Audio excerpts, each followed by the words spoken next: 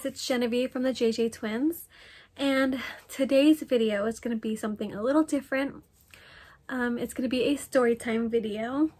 It's going to be, as you can see from the title, it's going to be a little spooky. So it's going to be kind of short though, because it's not a very long like story. Hopefully I can explain it pretty good. I'm not the best storyteller, but I'm going to try my best. So just get comfy, maybe grab some snacks, and get right into the video. So this was about maybe, I don't know how many years ago. I was like probably in middle school. So we were in my dad's house. Sorry, I'm trying to be kind of low because my boyfriend's mom sleeps in the other room, and I don't want her to get kind of scared or anything about this video. So it was just me and Jennifer at my dad's house. And so you know, like in the mall they have those like cute doggy, like little like animal balloons, and like cats or dogs or whatever. The balloon animals, this one was a dog that we had. They're the ones that have like a leash, kind of looks like a leash around them, but it's just the like balloon string or whatever. And they have like little like legs on the bottom of like the balloon dog body thing. Maybe I'll try to insert a picture here so you can kind of see what I'm talking about. But anyways, so like they're meant to like stay on the floor. So you can kind of just like, it's for like little kids to like walk the animal, like walk the dog, and they like just glide on the floor with their little legs, but the legs don't really move. So it's kind of like they're hovering, but like really close to the floor, so they don't float up. I guess it's not like helium, or I don't know what's in it, but I don't think it's helium, because helium, the balloons go up. But so I don't know, but so you know, the dog's just on the floor, and you can just, you know, walk them in the mall or whatever. So my little brother had got one. My brother, obviously, you know, they brought the balloon home. I can't remember if my dad went to the store or anything, but I just remember it was me and Jennifer. I just can't remember where everybody was. I really can't remember. I just know it was late and dark. So me and my sister were just, you know, walking in and out of our room, you know, going through the hallway to the kitchen or bathroom or whatever. So I can't remember if my sister pointed it out. I think she did, but she saw the balloon, the dog balloon that's meant to be, you know, on the floor, kind of floating, kind of high. Kind of gives me the chills thinking about it, but kind of floating high. Like instead of being on the ground, it was like literally, like if I'm standing up, probably like maybe, like say I'm standing right now, it'd probably be like maybe around here or so, like, you know, floating. That's pretty freaking high. That's pretty high. So, you know, those aren't really meant to be like up that high, you know? So first of all, it's a little creepy. She pointed it out, and then, you know, I saw it too. And it started moving. So it kind of started, it was floating, and it kind of started moving, like floating, literally. Like it was in the hallway where we saw it. It was in, we have like a long hallway, and then there's our room right here, my dad's room at the end, and there's like another room like off to this side where the bathroom was at. Our room was in the middle. We saw it right here around our room, kind of like on the hallway, and we just thought that was kind of odd and weird, creepy. And then, you know, it started floating this way, like slowly.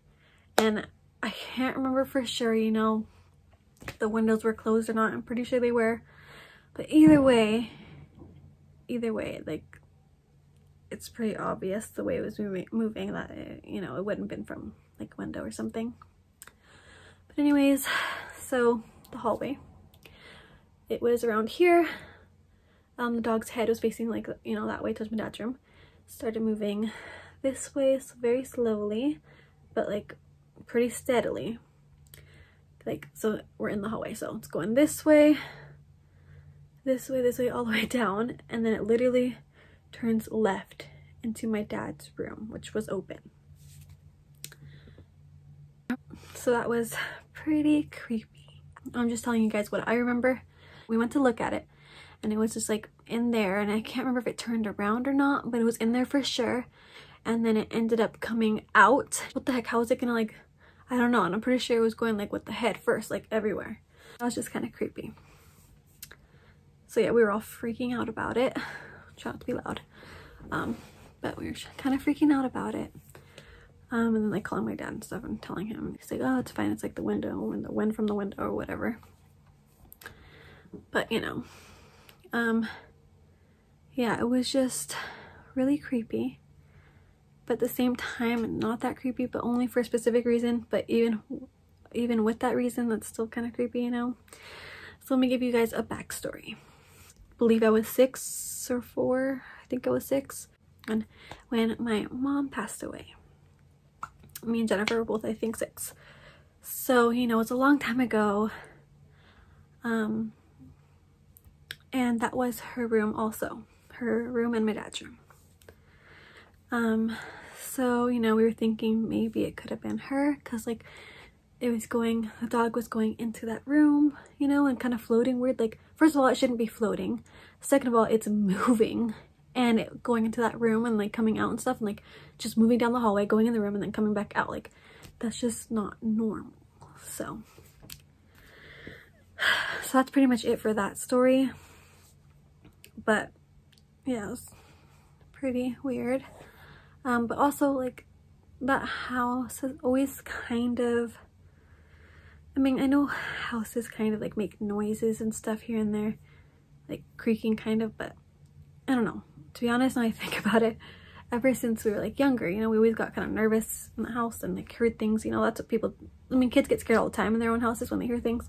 But like that house, I feel like we did always like kind of get scared about different things, like noises and like maybe footsteps, thinking someone's in the house, you know. That stuff has happened before, but we kind of didn't really think of it as we didn't really think about it as like anything other than like maybe like, oh my god, someone's like came into the house, like we're scared. We didn't really think about it as anything else, you know.